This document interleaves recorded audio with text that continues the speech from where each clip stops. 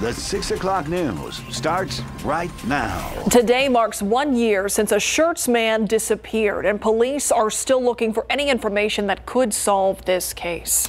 Jacob Dubois was last seen leaving his home on March 7th, 2021, and never returned home. Erica Hernandez has the latest on the case. Schertz police are pleading for the public's help for information in the disappearance of now 23-year-old Jacob Dubois. Last year on this day, he told his girlfriend he was going to meet up with a friend named Ethan Beckman. Dubois has never been heard from since. Unfortunately, Jacob still has not returned home, and the investigation is still ongoing as to where he could be. Beckman, weeks after the disappearance, was arrested and charged with tampering with or fabricating physical evidence. Police would later reveal that Beckman kept giving conflicting stories about where he and Dubois went and what they did that night. They also found that he was involved in a collision on March 8th and abandoned his car near Highway 281 in Johnson Way. Inside, officers discovered that it appeared someone tried to clean the interior of the car. The floorboard was soaked with water. The presence of blood was found near the passenger seat and a spent bullet. In November of 2021, Schertz Police Department announced that this case had turned into a murder investigation. Now, on the 1-year anniversary, they are still asking for the public's help to provide any information on the case and hopefully give some closure to the family. The case is still very active. I did meet with the parents last week and told them that we are at kind of a flow in the case. It does kind of ebb and flow a little bit, and we're at the point now we've got a lot of active information coming in, and we're just following up on it as we can. As for Beckman, he has not been charged with murder, but he is still in the Guadalupe County Jail on that tampering charge. His next pretrial hearing is scheduled for April 28th. Erica Hernandez, KSAT 12 News. New at 6, San Antonio police investigating after one of its patrol vehicles found over the weekend abandoned on a set of railroad tracks east of downtown. Multiple SAPD sources said the vehicle assigned to the department's traffic unit was found with its license plates removed and its laptop missing. That was on early Saturday. The officer assigned to that vehicle said he left it parked at the central substation on Friday evening with the laptop inside. But investigators now doubt the veracity of parts of his story, sources say. City officials have not confirmed whether that laptop has been found. He was hired to work at the Bexar County Jail, but now he's in jail after being arrested for child sex crimes. That arrest coming just days before he was set to start that job. According to the Bexar County Sheriff's Office, 20-year-old Alucard Harris was wanted for online solicitation of a minor with intent for sexual contact. Deputies say the victim identified Harris through the social media app Snapchat. Investigators also learned that he applied to be a temporary jailer at the county jail. BCSO now says his employment has been withdrawn as a result of his arrest. Harris now being held on a $100,000 bond. A man is dead after slamming his SUV into the back of an 18-wheeler early this morning over on the city's southwest side. Sarah Costa was at the scene early this morning and shows us the damage. This SUV unrecognizable, half of it demolished after crashing into the back of an 18-wheeler early this morning in the southbound lanes of Loop 410 near the old Pearsall Road exit. The San Antonio Police Department got the call just after 3:45 this morning. The call originally came out as a driver pinned underneath an 18-wheeler. When police arrived at the crash, they determined the driver did not survive and had already died. Police say the 18-wheeler was pulled over onto the side of the highway with its emergency lights on when the driver of the SUV slammed into the back of it. That crash causing the southbound lanes of Loop 410 near the Pearsall exit to be closed for over 2 hours, backing up traffic on the frontage road. SAPD traffic investigation crews went through the debris, searching for clues for what may have led up to the crash. The driver of the 18-wheeler is okay and not injured. Police say speed most likely played a role in the crash. Sarah Costa, KSAT 12 News. Tonight, Converse police are investigating a shooting that they're describing as a targeted incident. This happened just before 9:30 last night in the 10,300 block of Margarita Hill. That's near Topper Wine and Kitty Hawk Road. Police say that someone started shooting there and hit a man twice. The victim was taken to BAMC in critical condition. Not much information right now on whoever might be responsible. Anyone who does know something, asked to call Converse Police at 210-658-0898. Bexar County fire investigators looking into the cause of an early morning house fire. It happened around 5 o'clock this morning in the 11,000 block of Highway 181 near South Foster Road. Firefighters battling those flames you see there. It started on the porch and spread to the house. Everyone who was inside able to get out. No injuries were reported. The cause of that fire still under investigation tonight. 1 in 10 children in Bexar County will be sexually assaulted before they turn 18. That is according to ChildSafe. It's one of many disturbing child abuse statistics in our own community. That's why it's crucial that these children are cared for in a specific way so they can heal. Courtney Friedman takes us to ChildSafe, which received a special certification today for what's called trauma-informed care. It seems like a small difference asking trauma victims what happened to you versus what's wrong with you. But this trauma-informed care can permanently change lives. Tell me your story. Tell me what happened to you. So then that way they're empowered to come forward and really talk about their life experiences. Randy McGibney is the Chief Operating Officer of ChildSafe, an organization providing crisis intervention, case management, and therapy for abused children. For years, they've worked on involving trauma-informed care in their programs, and today they were awarded an official certification by the Ecumenical Center. The Ecumenical Center was selected to become the certifying body. And what that meant is that we had to develop standards and domains for levels of certification. Ecumenical Center CEO Mary Beth Fisk said those standards ensuring trauma-informed care include leadership embracing extra labor and expenses, the creation of teams to assess all program aspects, and procedures on things like greeting visitors, like eye contact and not asking too many invasive questions. Another requirement is that the organization provides safe and calming spaces. ChildSafe has plenty of those, like this expansive garden in their property. 64 local organizations are eligible for the Level 1 certification, and ChildSafe is only the second to get it, behind Methodist Healthcare Ministries.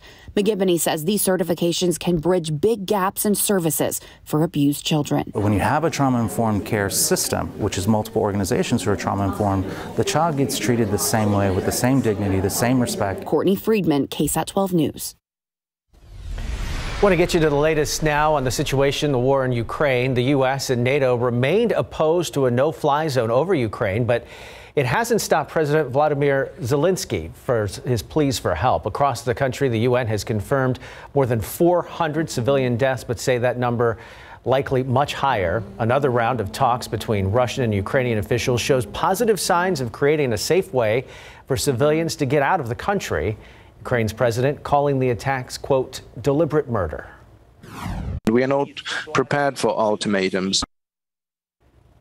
Meanwhile, today, President Joe Biden spoke with the leaders of Germany, France, and the UK as the U.S. considers banning Russian oil imports. It's a move the U.S. could make even if other allies in Europe don't join. When you see those images out of Ukraine, a lot of people want to do something to help. Well, thousands of people have found an unusual way. They are booking Airbnbs in Ukraine. It's a grassroots campaign of generosity that is spreading all around social media. I thought, wow, I've donated to the World Kitchen. I've donated to some other places, but this was a way where I could make sure that my money was literally going to a specific person.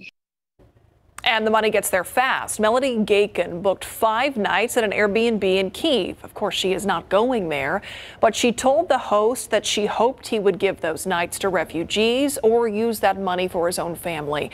She said she was careful to book with an individual, not a corporation. Airbnb is waiving booking fees in Ukraine right now. Its nonprofit site is also helping people with spare rooms around the world to house refugees. Back here at home, we are waiting on an update on how many Bexar County primary voters have had their mail-in ballots thrown out. The state's new voting law, Senate Bill 1, introduced new rules for voting by mail. That included a requirement for the voter to include their state ID number or last 4 digits of their Social Security numbers on the ballot envelope. The step, in particular, appears to have tripped up many voters in Bexar County. On election night, the city's election administrator said more than 1 out of every 3 ballot was being rejected. Voters had 6 days to correct the issue or, quote, cure the ballot so it could be counted. The deadline passed just an hour ago at 5 o'clock this evening. Happening tomorrow, VIA will be holding a meeting starting at 7 p.m. to get community input on proposed bus route changes. Tomorrow's meeting will be held in English, and then a meeting on Wednesday will be held in Spanish.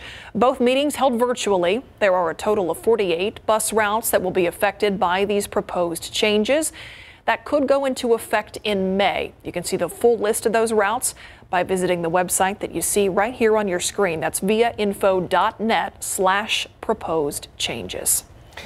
With temperatures in the 50s today, it's hard to believe, but we are officially less than a month away now from Fiesta. And right now on KSAT.com, we have a full list of all the events that will be broadcast right here on KSAT and streamed on all of our website and other platforms. To see the full list of all the events taking place this year, you can just scan that QR code on your screen.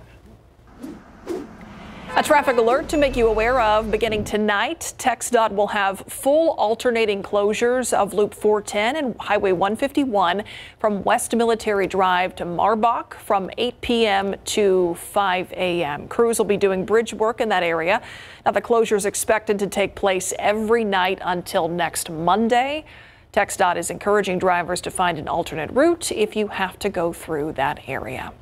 Sticking with traffic here, let's take a live look at your Monday evening commute here at 281 in San Pedro. A car there off to the shoulder doesn't appear to be affecting much. Fewer cars out there tonight, with many people on spring break this week, and probably get a reprieve again next week as the other half of schools enjoy their spring break. Yeah, we got some alternating spring breaks around here this year. Not at all feeling like spring break. That's a pretty alternating temperatures too. Yeah, you can see, look downtown there, the skies did clear for half of Bexar County, but the other half was under complete cloud cover all day long. So we were chilly today, plain and simple. Now the aquifer is down 0.7 of a foot over the past 24 hours. We've got 6 allergens in the air, but all are low. Guys, I made a literal roller coaster because the temperatures are going to be going up and down. Today we were at 56. Tomorrow we'll be only near 50. Then by Wednesday, 64, and nice on Thursday, 75. But you guessed it, another front sends temperatures tumbling. By Friday we'll be in the 40s, and by Saturday morning, a late season freeze. So a lot to unpack in this roller coaster of temperatures. I'll have a look at that forecast coming up. All right, thanks, Sarah. And also ahead, the latest on the COVID-19 pandemic in the U.S. Why health officials are optimistic the end of this pandemic could be near. You've got the details after the break.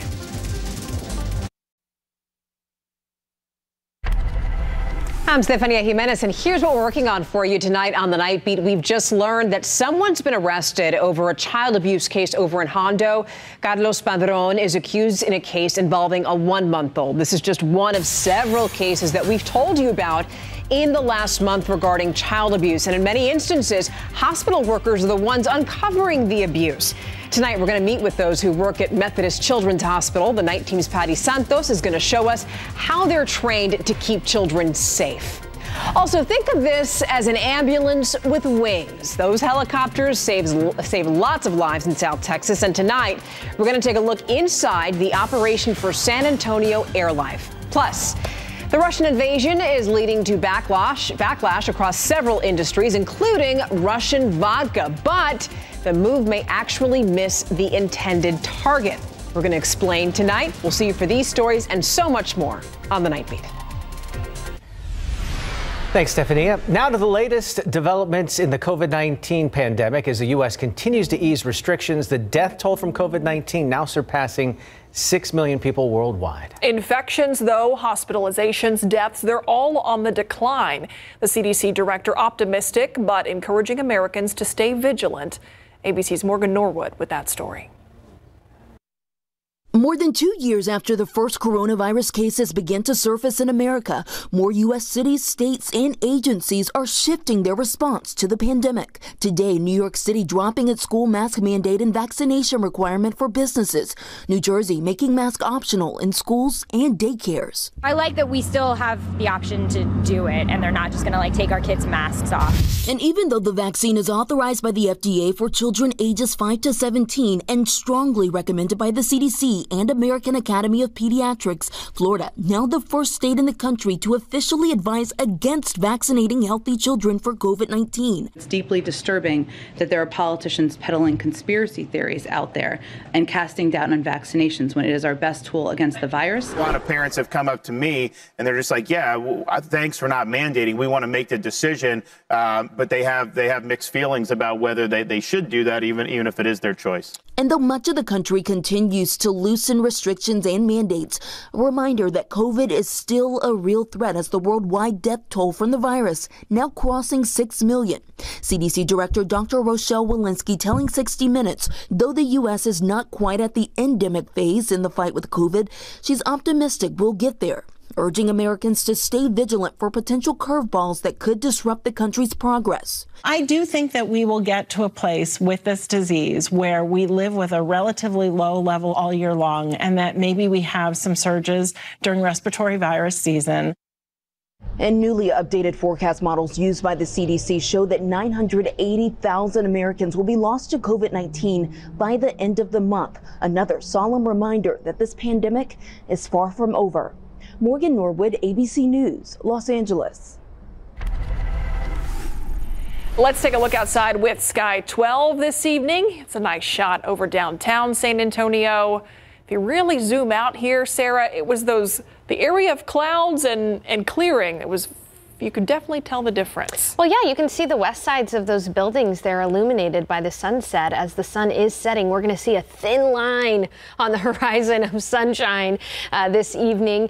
It was a cold, blustery day. Winds gust up to about 40 miles per hour today, all behind a cold front that moved through. I want you to take a look outside with the almanac today. The high temperature was actually after midnight, 71 degrees. That was after midnight. That front moved through, and we spent most of the day in the 40s and near 50 degrees. So a chilly day for us, and although some did get a couple of isolated showers, no rain fell at the airport. Again, you can see that thin line there of sunshine as that sun is setting. So it's 56 degrees outside right now. Winds are breezy from the north-northeast at 15 miles per hour, but not as gusty as they were earlier. And tonight we're going to see these clouds filter back in, and it's going to be overcast by midnight and chilly. Temperatures are going to be in the 40s for us by midnight. All right, a wide view here. We've got a couple of sprinkles across our coastal communities and those closer to Hallettsville and Cuero. And a wider view here, you can see very clearly the storm system that brought us the cold front. New York dealing with a severe thunderstorm watch this evening as that low pressure system works its way across the Atlantic. There's the cold front, and here's how much colder it is behind that front. Much of the nation experiencing a second dose of winter here as we head into the remainder of this week. We're going to warm up in San Antonio, but then we're going to tumble right back down as we see another cold front arrive by Friday. So let me take you through tomorrow's futurecast. We're going to see these clouds build back in overnight, and in the morning tomorrow we are going to have some sprinkles with a better chance for light rain showers east of San Antonio. Sprinkles not amounting to much, and the increase of clouds is actually going to make it chillier tomorrow than it was today for us. We'll see a clearing line from west to east, but it's just not going to make it to the Alamo City. And so because of that, we're going to be cold. Starting off the morning tomorrow, near 40 degrees around San Antonio, mid 40s out west toward Del Rio, even the mid 30s up in the hill country. We don't anticipate a freeze overnight in the hill country, but again, this weekend looks like we are going to see some late season freezes. We'll talk about that in just a bit. And tomorrow in the afternoon, hopefully getting to near 50 degrees, but it's still going to be a chilly day regardless. A little bit warmer off to the west where they'll see a little bit more sunshine out near Del Rio into the afternoon. 64 for the high in Del Rio, 64 in Carrizo Springs. And across the metro area, a couple of degrees cooler the further north you go. So Bernie, Leon Springs, Timberwood Park, New Braunfels, right near 50. South side of Bexar County, Losoya, Elmendorf, Von Ormy, about 55 for the afternoon high. All in all, a chilly day tomorrow with those morning sprinkles. And then Wednesday and Thursday, they look good. Wednesday will be at 64 degrees and Thursday will be at 75. So feeling more like spring on Wednesday and Thursday. But again, we're going to see a strong cold front arrive on Friday. So Thursday's going to be nice, but that cold front will move through early Friday morning, dropping temperatures down into the 40s, making it windy with gusts up to 40 miles per hour on Friday. And even though cold fronts often bring some rain, we're not going to see good rain in San Antonio this week, and we need it because we're in drought conditions. So Friday, only a 30% chance for isolated showers with that front arriving. And then just as a heads up, Saturday and Sunday morning, we expect a late season light freeze. So some folks have already done some spring gardening. Those plants, they may need to be covered up or brought inside because of that light freeze on Saturday, Sunday morning. At least temperatures will rebound nicely during the day on the weekend. Yeah, we'll stay on our toes this week. Thanks, Sarah. All right, Spurs settling in for a nice stretch of home games. First up, the LA Lakers. Greg Simmons is live courtside tonight. Well, and we just got late word that LeBron James is out with left knee soreness. He came out to warm up, only spent a couple of minutes on the court, went back in. So he is out. So odds in the Spurs' favor now to try and get Pop to at least tie Don Nelson for the all-time winningest coach tonight. When we come back, a live preview from the AT&T Center. And the UTSA Roadrunners opened up spring workouts, but it felt more like winter. Coming up.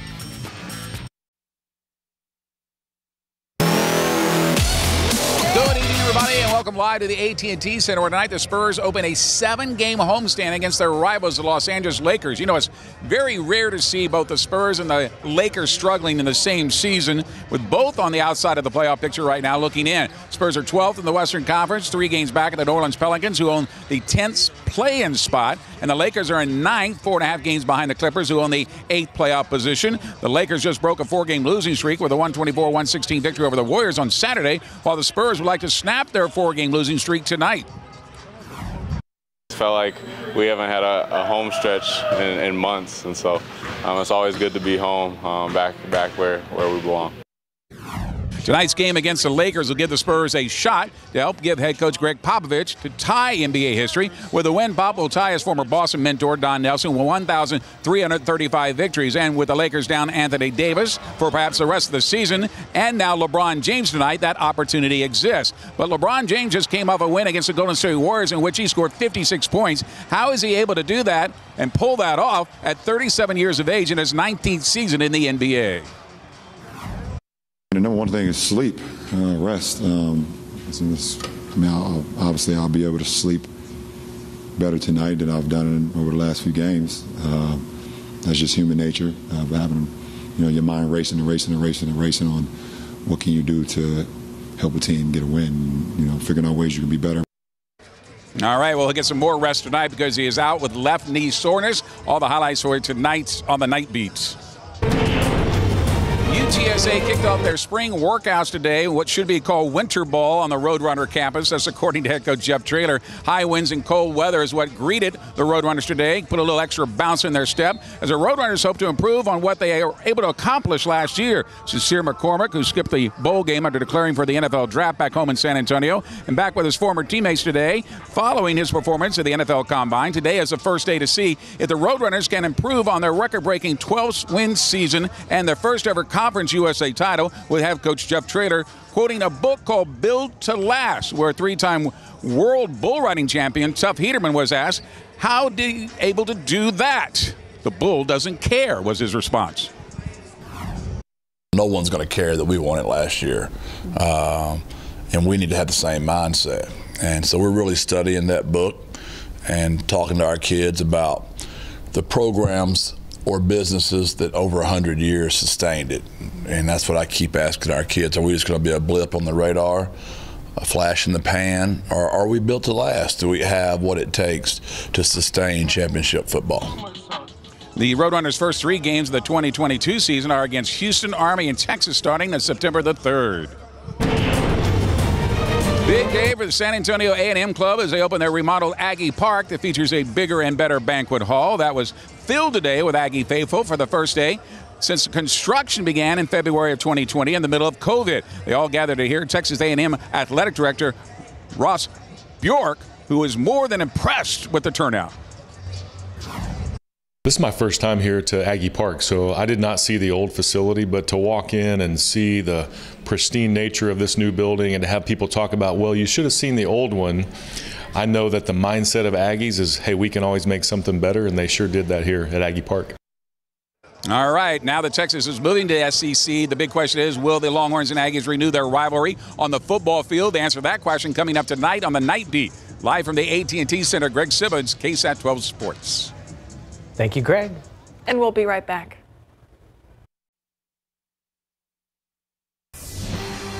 Russia is intensifying attacks on residential areas in Ukraine, bombardments hitting schools, businesses, hospitals, churches, and apartments. The United Nations says so far more than 1.7 million refugees have fled that violence. But local officials say that hundreds of thousands of others are trapped. They're without power, without food, water, or medical help. Isabel Rosales reports on just how far the West may be willing to go to counter Russia. A growing number of states are boycotting Russian-made booze in support of Ukraine. I have no intentions of bringing them back. Officials in at least 8 states, including Ohio, Utah, Oregon, North Carolina, Alabama, Pennsylvania, West Virginia, and New Hampshire, are calling on liquor stores to remove Russian-made or Russian-branded products from their shelves. We sell anywhere around $20 million of Russian-based product at any given over the course of any given year, out of the $1 billion or so of spirits that we do sell. So it does have some impact. But experts say the move may miss the intended target because few alcohol brands are imported from Russia and sold in the U.S. In fact, many of the top-selling vodka brands with Russian origins are now distilled in other countries, including the U.S. Boom. That's how we feel about it. One example, Stoli vodka, which is only Russian by name. The vodka is actually made in Latvia, and the company is headquartered in Luxembourg. The invasion triggered a rebrand with the company, announcing it will be sold and marketed only as Stoli.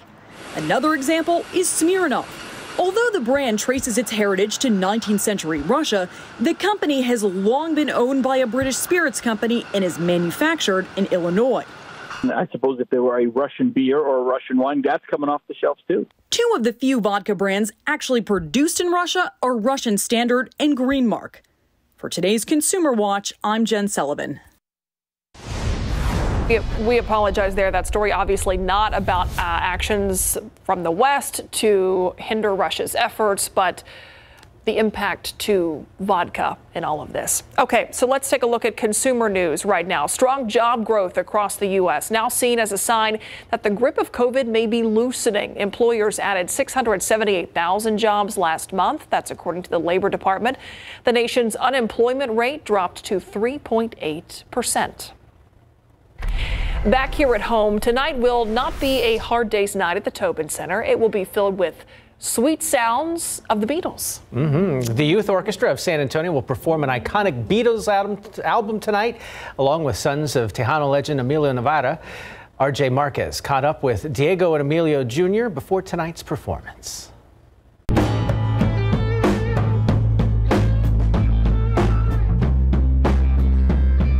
No, I grew up on the Beatles. My dad took us to see Hard Day's Night. I was like 10 years old, and that was it. The music, stands the test of time. It's timeless, and it's for everybody. Diego and Emilio Navarra Jr. are part of a San Antonio supergroup collaborating with the Youth Orchestra of San Antonio's Philharmonic for a live performance of the Beatles' iconic album, Sgt. Pepper's Lonely Hearts Club Band.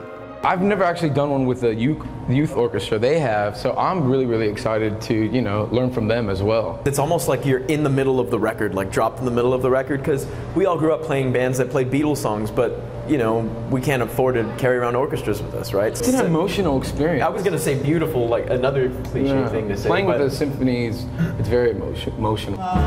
Joe Reyes and Chris Madden make up the other half of this Fab Four. When we've done shows with Yosa in the past, we always end up backstage with all the kids, and we're just kind of talking shop, but they've already got that sort of spirit in them. These guys are like a Beatles encyclopedia, so we all just nerd out on the Beatles together, and we're having a good time.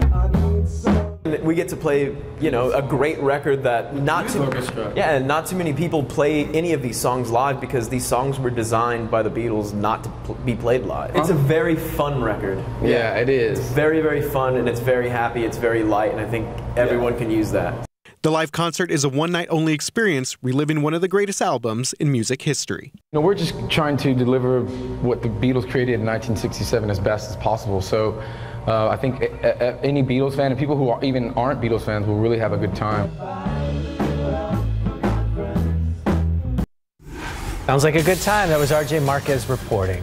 Still ahead on the news at 6, the latest on the deadly storms and tornadoes up in the Midwest over the weekend. A look at the devastation left behind in Iowa right after this. Take a live look outside with live cam on this Monday evening. Beautiful sunset after being covered in clouds most of the day here in San Antonio. Some people saw some sun, but not much around here. We want to let you know that story about the tornado in Iowa we're having some difficulty with, but that was a big problem up there this weekend, Sarah. Big problem. Saturday night, you know, they had an EF4, a tornado, across Iowa. And that very same system that brought that severe weather across the Midwest is what swung the cold front through San Antonio today and made it very, very chilly. Although we got up to 71 degrees today, that was after midnight before that front arrived, and we've been spending most of our day here in the 40s and 50s. As Tim was mentioning, some of us got to see a little sliver of sunshine there on the horizon just now as the sun is setting, but these clouds are going to return overnight. Outside right now it's 56 degrees. Winds are breezy from the northeast at 15. We've already seen wind gusts of up to 40 miles per hour today. Those winds will calm somewhat tonight, but it's still going to be fairly breezy tomorrow with winds gusting up to 20 miles per hour. We are going to see another chilly and cloudy day tomorrow, struggling to get out of the 40s. But if you're on spring break and want some nice weather, Wednesday and Thursday look fairly nice with plenty of sunshine. But just as we get comfortable, just as we're showing suns out, guns out, we're going to see another strong cold front on Friday morning. Late season freeze is going to arrive too Saturday and Sunday mornings. The details for you coming up.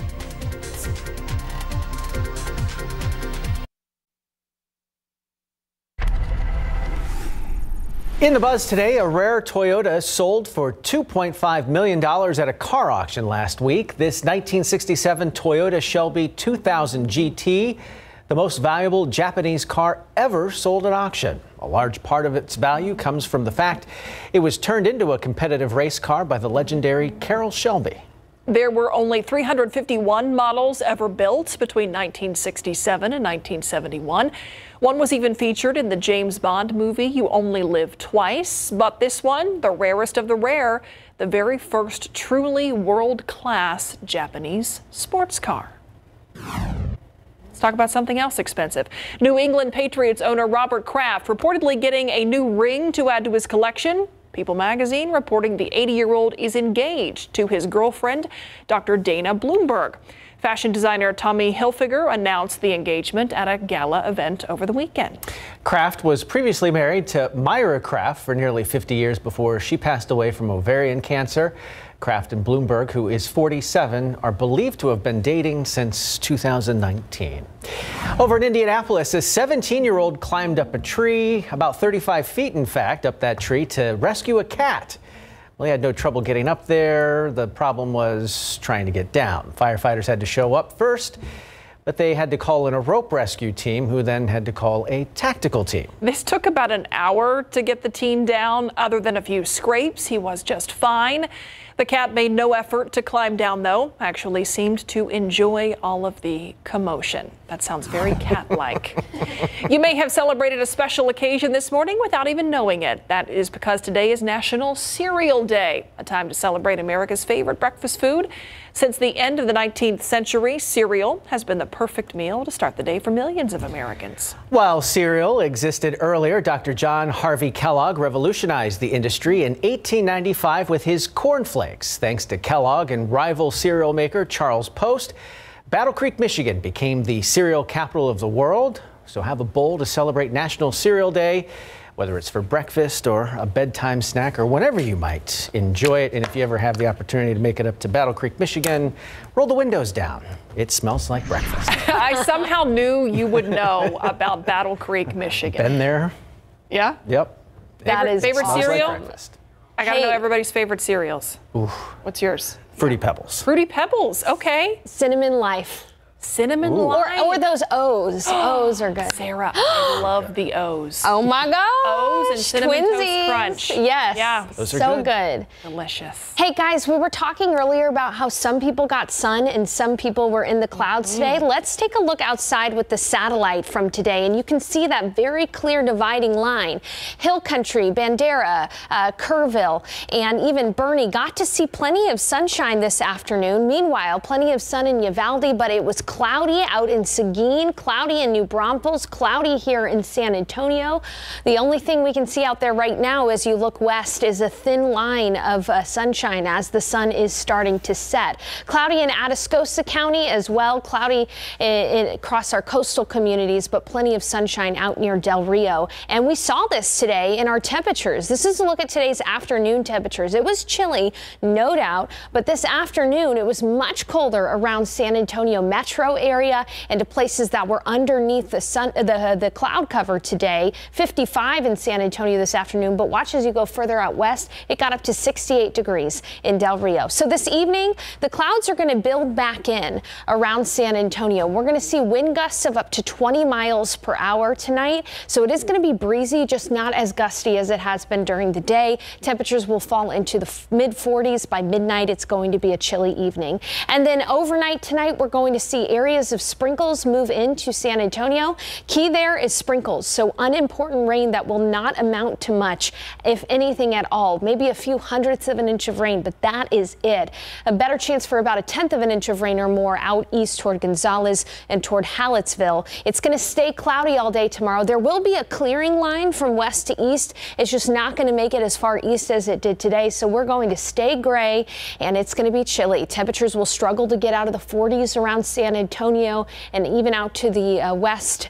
Comfortable but cool. We'll be looking at highs in the 50s for Uvalde and Hondo. So tomorrow, Tuesday, waking up at 42 degrees with those areas of sprinkles. You may have to turn the windshield wipers on once or twice as you're going to work tomorrow. And then know that it's going to stay cloudy all day. 46 at noon, 50 at 4 p.m. and winds will be from the northeast, gusting up to about 20 miles per hour. All right, but who wants some sunshine? We are going to get some sunshine this week. We just have to wait until Wednesday when temperatures will rebound pleasantly into the mid 60s.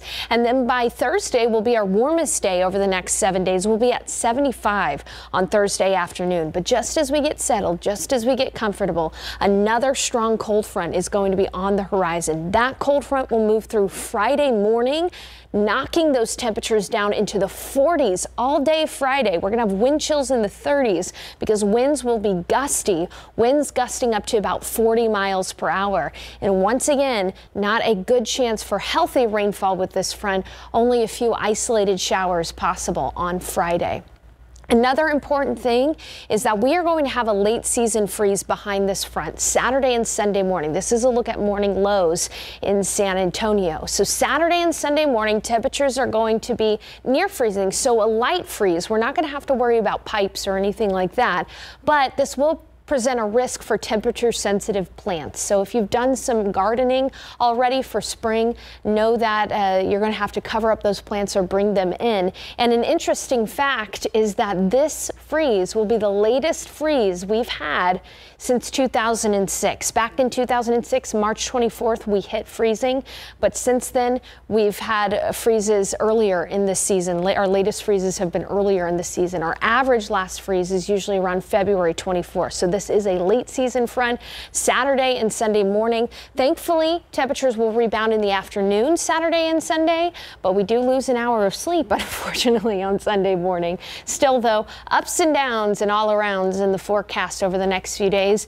We'll give you updates right to your phone on our KSAT Weather Authority app. Thanks for giving my wife the I told you so, because I moved all my plants out of the garage last week saying, oh, it's not going to freeze again. And she's like, told you so. Yeah. There you go. In case you missed it, coming up next.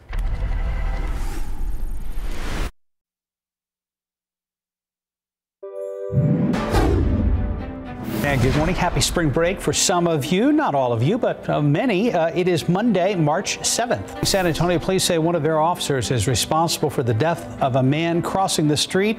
That officer in his patrol unit while responding to a call on the city's west side. The niece of the victim, Belinda Herrera, identified him as Feliciano Jimenez. Surveillance video shows Jimenez moments before he was hit at a convenience store. His family says he was checking his bank account to see if he had enough for groceries. Converse police are investigating a late-night shooting. It happened last night, a little after 9 in Converse. Investigators say one person was shot twice in front of his home. He was rushed to the hospital in critical condition. Several shots were also fired at a neighboring house. Fortunately, no one was hurt inside there. We begin with an arrest made in a deadly shooting that happened 2 weeks ago on the north side. 35-year-old Kyle Jones being charged with murder in the death of 26-year-old Jerome Johns. This shooting happened back on February 21st. According to the arrest affidavit, the two men had gotten into an argument and Jones allegedly pulled out a gun and shot Johns. The Woodlawn Theater is putting on a show that'll transport audiences to the 60s. We're talking with the cast about what audiences can expect when they watch Hairspray. It's a fresh show. It's nothing that's like either like daunting or something that just makes you think too hard. It's one that just kind of draws you in and you have fun with it. It's all fun and games, but I really think to the core of the story is love and integration and what we all really need, I think, especially right now with everything that's going on in the world.